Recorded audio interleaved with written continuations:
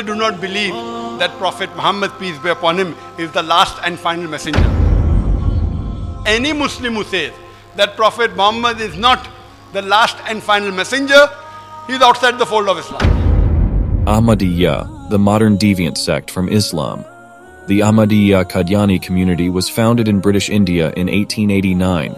Even though it comprises roughly 10 million followers from 204 countries, Ahmadiyya does not make up a majority in any of the world's Islamic countries. Rather, they are in the minority wherever they live. The movement was started by the false theologian and Islamic reformist Mirza Ghulam Ahmad, 1835 to 1908. Born in the Punjab province in what was then British India, the preacher claimed to be a follower prophet, Zili Nabi, and a messiah, which the Ahmadiyya also equate him with a Mahdi, or the one who is guided by God. As such, to this time, his followers believe he received revelations from God. The founder's contentious claim also led to rifts within the Ahmadiyya itself, and eventually to a split within the Ahmadiyya himself after Mirza Ghulam Ahmad's death. One group, which disputed the leader's claim of being a prophet, settled in Lahore, the Lahori Ahmadiyya movement. Those convinced of the veracity of Ahmad's claim founded a spiritual caliphate in Qadian, his birthplace.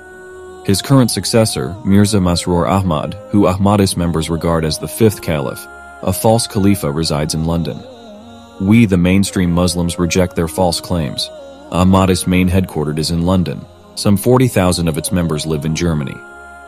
The remaining are in many parts of the world, the Ahmadiyya reformist community, residing chiefly in Pakistan, though there are communities in India and West Africa, and to some extent in Great Britain, Europe, and the United States, is a highly organized reform and non-Muslim community with a considerable financial base funded by the British government and anti-Islam forces to harm Islam.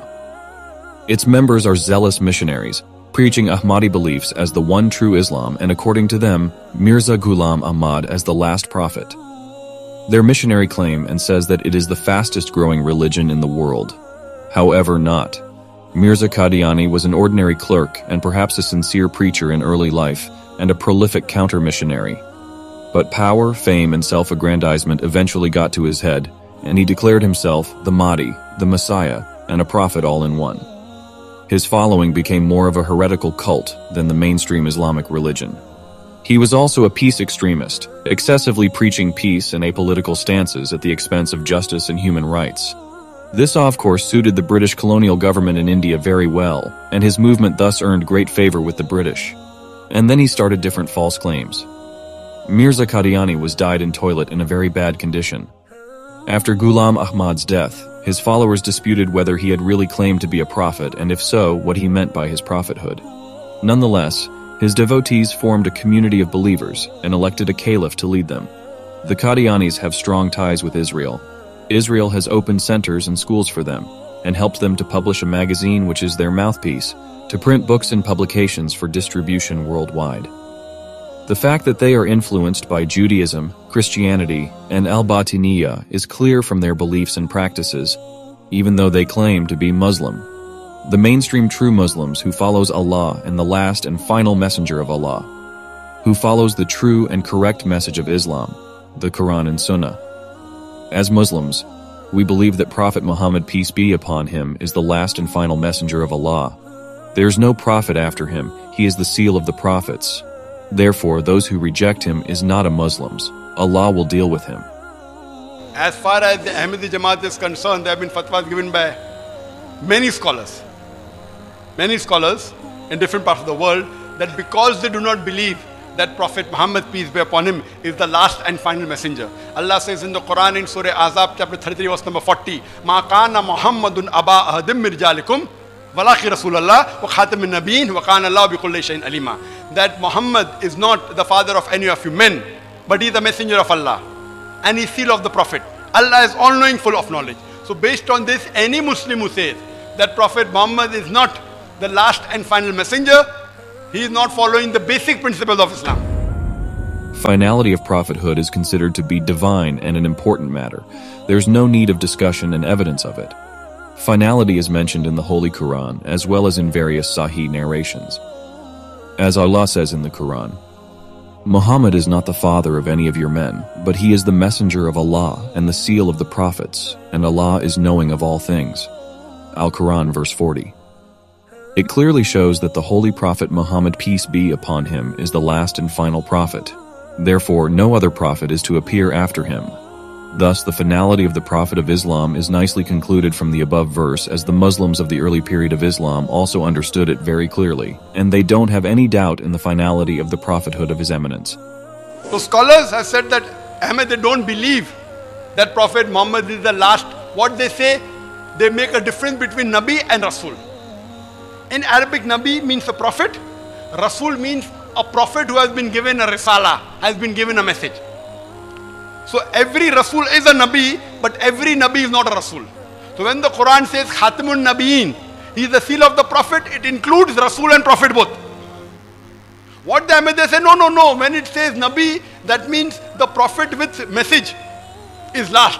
But Prophet without message is yet to come, can come. And then they say that Mirza Ghulam Ahmad Qadian is a Prophet without a message. Now this is again the basic fundamental of Islam.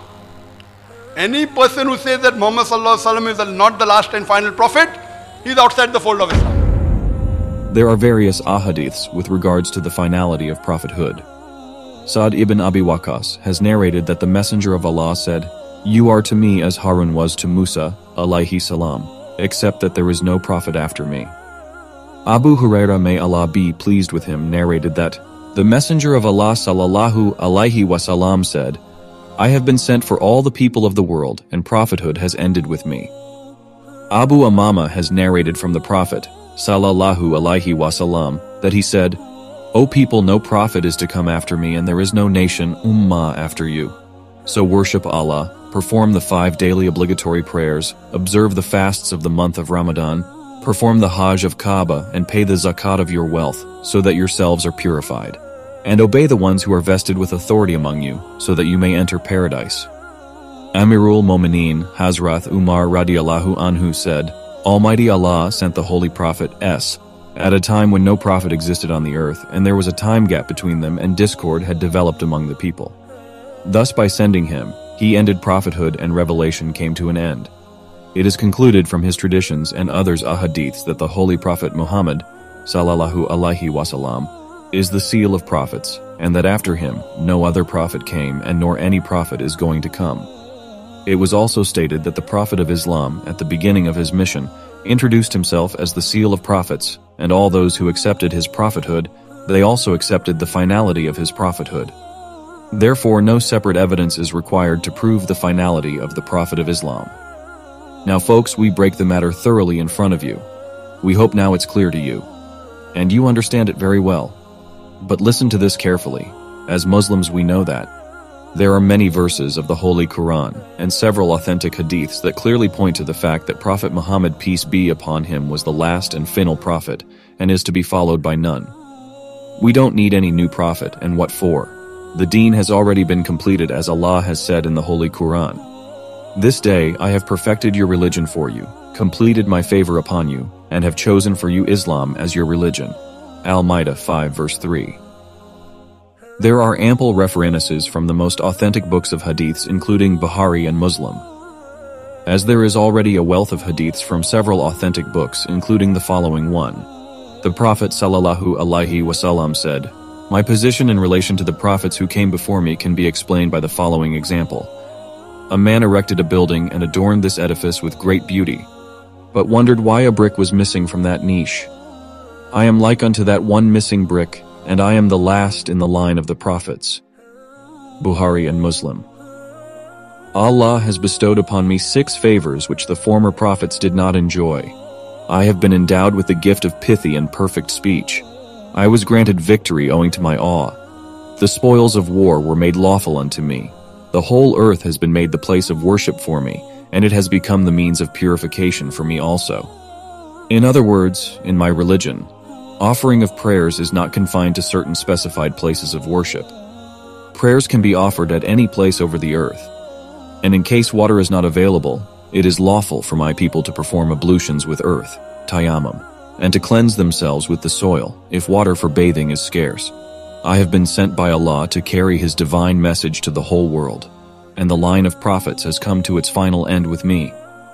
In Sahih Muslim and Tirmizi, it's mentioned that the Prophet sallallahu alaihi wasallam said, I am Muhammad, I am Ahmad, I am the effacer, and infidelity shall be erased through me. I am the assembler. People shall be assembled on doomsday after my time, and I am the last in the sense that no prophet shall succeed me.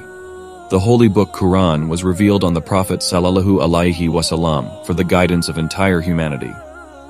His message was for social transformation, rather than mere collection of certain rites and rituals. He was only the one man in history who was supremely successful on both religious and secular levels. Today, 15 centuries after his death, his influence is still powerful and pervasive. Most personalities of history are influential in some areas, but Prophet Muhammad is influential in almost all areas of life. He was a messenger of Allah, a leader, a general in the battlefield, a teacher, a spiritual religious figure, a political hero, a lawgiver, a maker of history, and most importantly, the founder of the spirit of the modern age of knowledge, wisdom, and science. Poet Allama Iqbal has pointed out that the Prophet of Islam seems to stand between the ancient world and modern world. Mahatma Gandhi described him as the best of one who holds undisputed sway over the heart of millions of mankind. In his famous work, The 100 Most Influential People, a ranking of the most influential persons in history, American author Michael S. Hart placed Prophet Muhammad, peace be upon him, at the top of the list. Now folks, we invite the Ahmadis kindly and sincerely to accept the true message of Islam, follow the true message of Quran and Sunnah, which is free of things like the nonsense Mirza Ghulam Ahmad brought with him, and massacre the Ummah. Now it's their choice.